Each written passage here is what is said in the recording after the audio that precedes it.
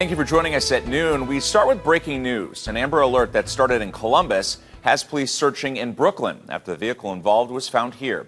About 90 minutes ago, Columbus police held a news conference to explain what sparked the Amber Alert for 5-year-old Darnell Taylor and his foster mother, Pammy May. News 5's Clay Lepard is live near the scene with the latest. Clay.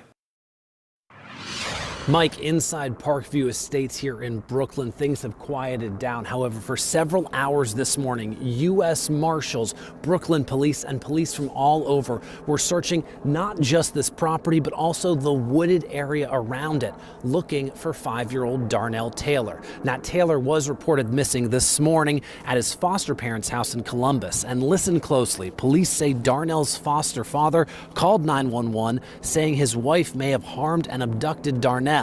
That's what prompted an Amber Alert. Police found Pammy May's car more than 130 miles away right here at this complex just a couple hours later. Now, we're told that Pammy May has been fostering Darnell Taylor since May of 2023. She was last seen wearing a green floral nightgown and pink shoes, and Darnell may be wearing Spider-Man pajamas. Police are quick to point out there's a lot of unanswered questions right now.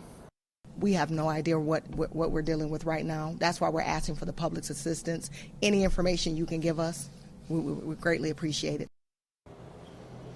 And again, that number that they're looking for you to call is the Columbus Police Anonymous Tip Line. That is 614-645-2228, or simply call 911 if you have any information about Darnell Taylor's whereabouts. Live in Brooklyn, Clay Lepard, News 5.